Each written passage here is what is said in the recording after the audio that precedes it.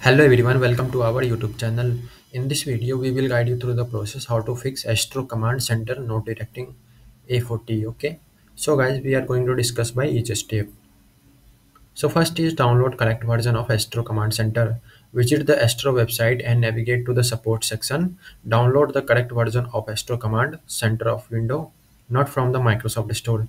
Install the software on your PC following the on-screen instruction. Okay. Second is check hardware and connection. Ensure your Astro A40 headset is PC mode. Connect the headset to your PC using USB cable. Test the headset on another computer to rule out any hardware issue. Okay. Third is update the window and driver on your PC. Using window update, click on the start button and search for window update. Select check for update to see if any driver update are available. Okay.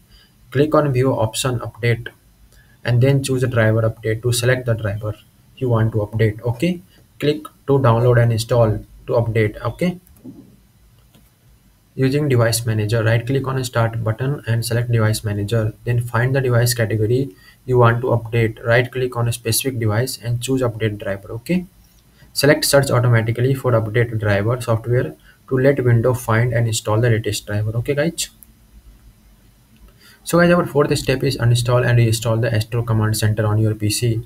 How to uninstall that? Press Window plus I to open the Windows Setting app. Navigate to the App tab and click to Install app and locate Astro command center. Then click on the three dot menu and choose the uninstall. Confirm the installation process. Okay. How to reinstall that? From official Microsoft Store website. Visit the Astro website or Microsoft Store. Download the Astro command center software. Install the software on your PC on the following instruction. Okay. Connect headset and customize preference. Connect your headset device to your PC via USB. Ensure that your device is in PC mode. Customize headset preference using the newly installed Astro command center software. Okay.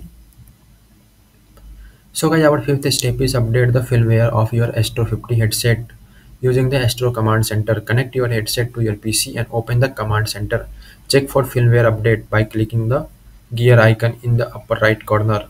Click on the red update button to start the firmware update process.